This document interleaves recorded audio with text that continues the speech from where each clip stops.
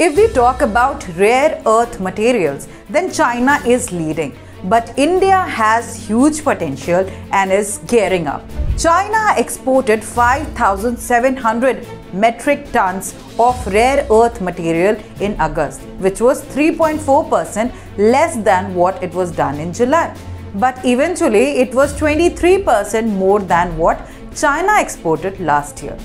But the scenario in India is also changing. The Geological Survey of India has found almost 70 million tons of untapped rare earth material in India.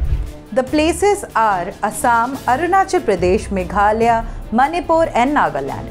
Notable deposits include 2.15 million tons of rare earth elements bearing ferruginous phyllite in Arunachal Pradesh's Pampum Pere district and 0.65 million tons of Purulia, West Bengal. GSI is actively conducting 94 exploration projects of rare earth element in 25-26 field season, aiming to enhance domestic production and reduce reliance on imports. Additionally, the National Critical Mineral Mission has been launched to bolster India's self-reliance in critical minerals.